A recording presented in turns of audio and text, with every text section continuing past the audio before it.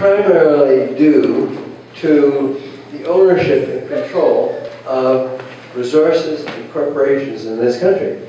Not only does the money go out of the country, but they charge very big fees for what they do in this country. Again, it's called transfer pricing. The Ford Motor Company admitted not so long ago to overcharging Canadians by billions of dollars for things that cost much less. And why did they do it? Because it was easy for them to do it, because they could. Because they were dealing with a parent company and a subsidiary. Do you think the subsidiary boss was going to complain about what his head man was talking about? The answer is, when you've got that kind of relationship, you're going to get finagling going on, much to the detriment of our country. Yeah. And in your opinion, who should be the first spenders of newly issued Canadian currency? Bay Street, Ottawa, or Canadian families, along the lines proposed by economist Arthur Kitson, or a great Canadian, former Vancouver Mayor Jerry McGeer? You've got me there.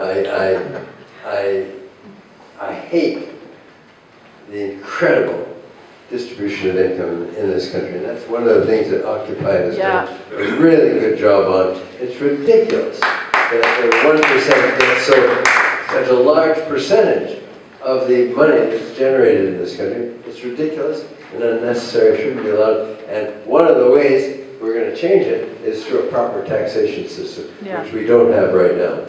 Here.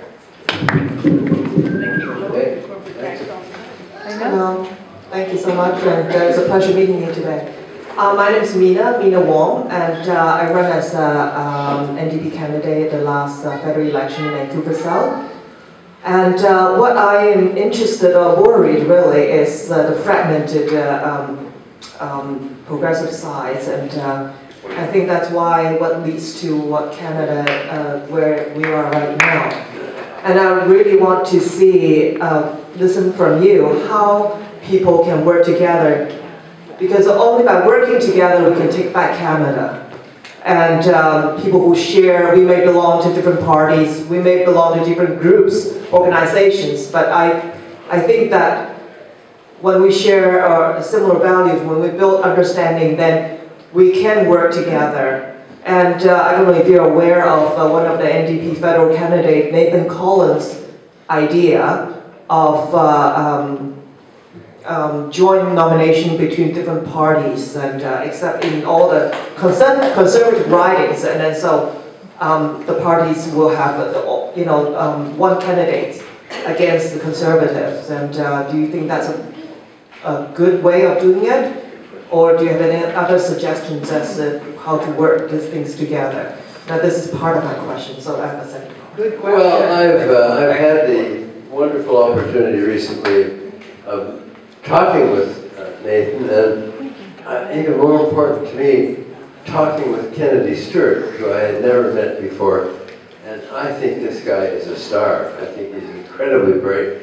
Of all the people talking about natural resources and pipelines and tankers, I've never heard better stuff than from Kennedy Stewart. He's a graduate of the London School of Economics, NDP member from where, Burnaby? Burnaby Douglas. Yeah, he's a terrific guy.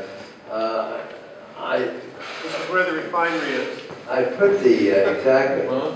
I'd be happy to put the country in his hands.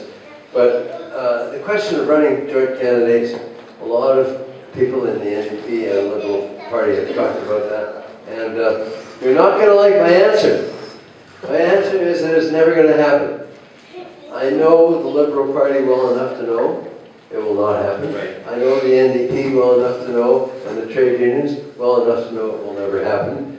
So we can try it, but I don't think it'll ever happen. I think we've got to look for other solutions. Well, the way I see it, we have all these people here tonight, and Lead Now has a survey out, and apparently, what was the percentage that want people to work together? and have joint nominations, and they also have that you can click right away to join a party. You know, Liberal, Liberal, NDP, Liberal, and Greens, and so, unfortunately they won't have more parties, which I would like to see. And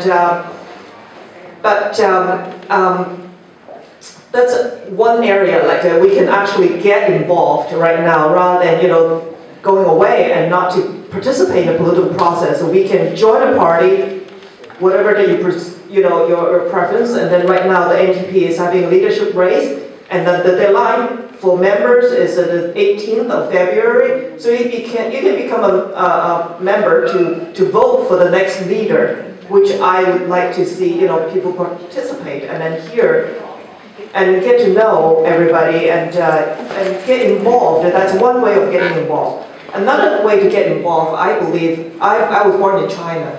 So sitting here to, you know, hear of the new development and, you know, Harper's trip to China and all that, and how the whole situation developed in the environment and the business and the human rights. I must ask you to be brief now, please. Yeah, and it's frustrating because there's a lot of people like me coming, you know, grew up in China, but then made their home in Canada. But they don't understand the Canadian values.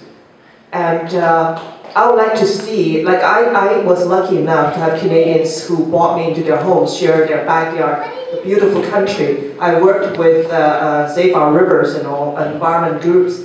But I want everybody here, sitting here, to have a chance to talk to their neighbors. Because okay, you've gone on long enough and you've made a lot of good sense and you're a very good speaker. I'm surprised you didn't get elected in the last election. I'd like to have seen you in the House. I'll give you an interesting idea. Go to the next meeting of Occupy and see if you can get them to agree on only one candidate for riding in the future and see what the reaction would be. Thank you. Next speaker, please. We can't agree on lunch.